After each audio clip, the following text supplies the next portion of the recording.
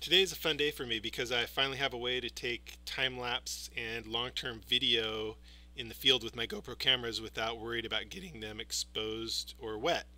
And I'm doing this by using the newer DIY USB charging cables that have surfaced on the internet, as well as my HydRemote cable connected to an intervalometer, which allows me to program the camera to start recording at any point in the future and for whatever duration.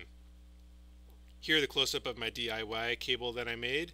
Both cables are coming through compression fittings in the back of an LCD backpack door and are completely sealed off from the elements. The HydRemote here is connected to a intervalometer, which has, you can see, the countdown of about 13 hours until sunrise of the next morning. That was this morning. And my intervalometer is also set to take exposures of 4 seconds. That's long enough to turn the camera on or off. The interval of 13.5 hours is the length between sunrise and sunset here in Seattle today. And the number of exposures is simply the intervalometer's exposures. That's 1 to turn the camera on and 1 to turn the camera off after the 13.5 hours. Within the GoPro camera itself, you have it set in 1-button mode. I have it set to take time-lapse photos every 10-second interval and 5 megapixel photos.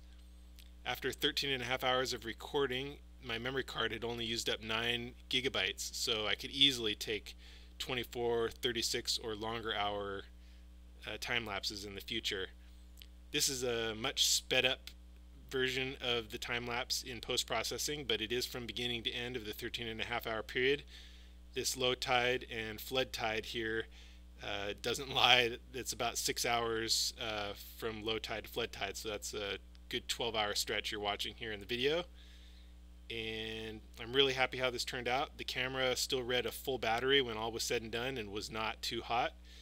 And for more information, you can learn more at goproUser.freeforums.org, more about my HydRemote product at hydremote.com, including additional tutorial videos and other remote control ideas.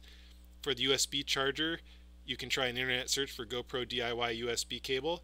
I particularly found a useful one that's on the internet now at instructables.com, and I hope you find this video useful, and I look forward to seeing your own videos in the future. Thanks.